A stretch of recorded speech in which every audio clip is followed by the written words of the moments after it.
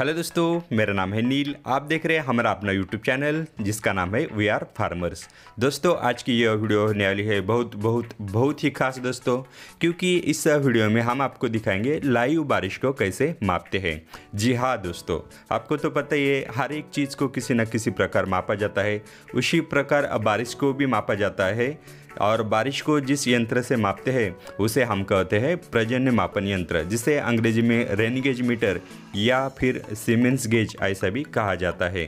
तो इस वीडियो में हम आपको दिखाएंगे लाइव बारिश को कैसे मापते हैं, यह रेन गेज मीटर क्या होता है और इससे वर्षा कैसी मापी जाती है। यह पूरा का पूरा प्रोसेस हम इस वीडियो में आपके लिए दिखाएंगे। दोस्तों, आज तक YouTube पर ऐसी एक भी वीडियो बनाई नहीं है जिसमें आपको लाइव रेन गेज मीटर से वर्षा को मापते हुए दिखाया गया हो, इसलिए यह वीडियो होने वाली बहुत ही स्पेशल दोस्तों।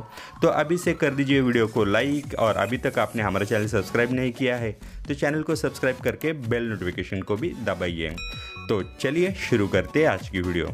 दोस्तों, अभी जो आप सामने देख पा रहे हो, यहाँ पे वर्षा हो रही है, और यहाँ पे इसी वर्षा होते समय ही हमने इस रेन गेज मीटर की रीडिंग लिए है। यहाँ पे आप दो हरे कलर के देख रहे हो कंटेनर। जो राइट साइड में है दोस्तों वह ऑटोमेटिक रेन गेज मीटर है, और लेफ़्ट साइड में जो है वह मैन्युअली रेन गेज मीटर है। इसे नॉन रिकॉर्डिंग भी कहा जाता है, क्योंकि इसका रीडिंग हमें खुद लेना पड़ता है।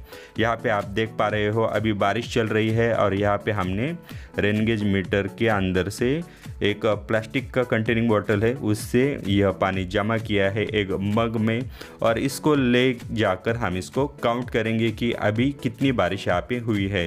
यहाँ पे आप जो रेन गेज मीटर देख रहे हो, यह non recording rain gauge metre कहा जाता है इसको, क्योंकि यह सेल्फ रिकॉर्डिंग नहीं करता दोस्तों।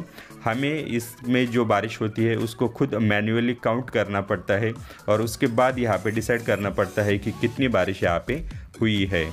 तो इसीलिए इसे non recording rain gauge metre ऐसा भी कहा जाता है। और दूसरा आपने राइट साइड में जो देखा दोस्तों, वह दोस्तों ऑटोमेटिक और self recording rain gauge metre है। उसकी अलग से वीडियो बनाएंगे हम आपके लिए। यहाँ पे हम फिर से दोबारा खोल के दिखाते हैं। यहाँ पे आप एक देख पा रहे हो, एक फनल टाइप का ऊपर का हेड है दोस्तों, और इसी फनल से नीचे यहाँ पे पानी इस कंटेनिंग बॉटल जो है प्लास्टिक का, उसमें गिरता है, जमा होता है, और उसी को हम यहाँ पे ले जाकर मापते हैं। और सिंपली इस रेन गेज मीटर को बस सिंपल है दोस्तों, इसमें ज़्यादा कुछ तो दिखाने के लिए है नहीं दोस्तों, लेकिन फिर भी मैं आपको यहाँ पे दिखाना चाहता था कि लाइव कैसे मापा जाता है।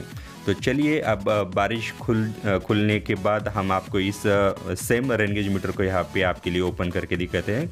ये जो है वो प्लास्टिक का कंटेनिंग बॉटल है दोस्तों, और इसका कैपेसिटी लगभग 100 ml से भी ज़्यादा होता है दोस्तों। यहाँ पे जो देख पा रहे हो, जो बारिश होती है वह सीधा इस बोतल में जमा होती है।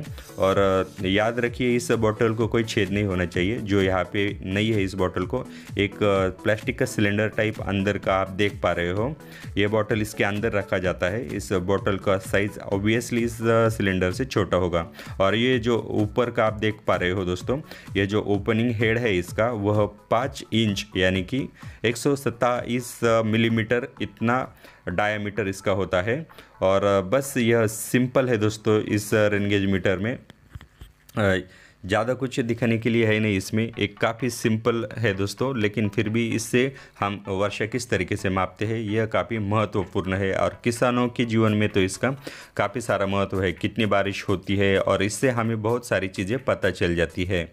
और एक चीज़ यहाँ पे बहुत ही खास है दोस्तों, वह चीज़ यह है कि इस रेन गेज मीटर के आसपास कोई बड़ी बाधा नहीं होनी चाहिए, यानी कि बड़ा पेड़, बड़ा खंबा या कोई बड़ी बिल्डिंग, ऐसा कोई भी रुकावट नहीं होना चाहिए। क्योंकि दोस्तों इससे यह अफेक्ट होता है कि बारिश की जो बूंदें गिरती है, वह यदि बड़ा पेड़ या कोई खंबा होता है इसके आसपास, तो वह उसमें रुकावट डालेंगे दोस्तों, और हम ठीक से यहाँ पे बारिश काउंट नहीं कर पाएंगे।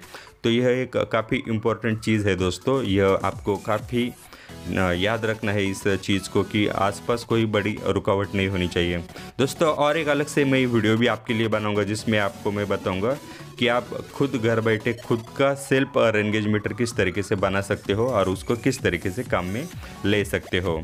तो ये तो था दोस्तों रेन गेज मीटर। यहाँ पे देख पा रहे हैं आसपास कोई बड़ा पेड़ बिल्डिंग ऐसा कुछ भी नहीं है। तो चलिए अब पहले वीडियो में फिर से वापस आते हैं जहाँ पे हमने एक मग में यह पानी कलेक्ट किया था वर्षा का, और इसको ले जाकर हम यहाँ पे मापेंगे और आपको बताएंगे कि कितनी बारिश यहाँ पे हुई है। और एक चीज़ दोस्तों आपको यहाँ पे मैं बताना बहुत ही ज़रूरी समझता हूँ, इस रेन गेज मीटर के जो भी एक्यूरेट जो माप है दोस्तों वह हम आपको वीडियो के अंत में एक इमेज में दे देंगे। और एक बात बताना चाहता हूँ, वीडियो को मैंने थोड़ा सा स्लो कर दिया है दोस्तों ताकि आपको मैं आसानी से सभी दिखा पाऊँ और पूरी की पूरी प्रोसेस यहाँ पे समझा पाऊँ कि किस तरीके से यह रेन गेज मीटर काम करता है और इससे वर्षा कैसी मापी जाती है। तो चलिए अब हम इस मग में पानी हमने जमा किया है जो वर्षा से यहाँ पे जमा हुआ था, और यहाँ पे आप एक देख पा रहे हो एक ग्रेजुएटेड मेजरिंग ग्लास है जिसमें हम यह पानी डालेंगे और यहाँ पे देखेंगे कि यह वर्षा कितनी हुई है। यह जो मेजरिंग ग्लास है दोस्तों इसका कैपेसिटी 20 मिलीमीटर का है, यानी कि 20 रीडिंग तक हम इसको भर देंगे और उसमें जो भी पानी हम जितने समय में कलेक्ट करते हैं तो वह 20 मिलीमीटर वर्षा यहाँ पे कही जा सकती है। अभी तो हमने जो जमा किया है पानी वह 1 घंटे का रीडिंग है दोस्तों, और यहाँ पे आप देख पा रहे हो इस मेजरिंग ग्लास के ऊपर पूरा का पूरा रीडिंग लिखा हुआ है। ऊपर आप देख पाएंगे 15, 16, 17, 18 ये ऊपर तक 20 तक है। और अभी जो हमने यहाँ पे पानी जमा किया है दोस्तों वह हमारे रेन गेज मीटर का रीडिंग यहाँ पे आप देख पा रहे हो दोस्तों, ये 13 से थोड़ा ऊपर है।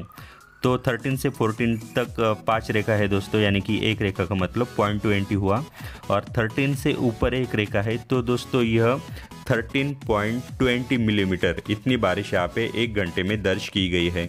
आपके लिए बता दूँ यह जो रिकॉर्डिंग हमने आपके लिए दिखाई है वह महाराष्ट्र के कोकण के रायगढ़ डिस्ट्रिक्ट से आपको लाइव बारिश मापते हुए दिखाई दी है दोस्तों। यहाँ पे फिर से एक बार इस रेन गेज मीटर को देख लीजिए दोस्तों।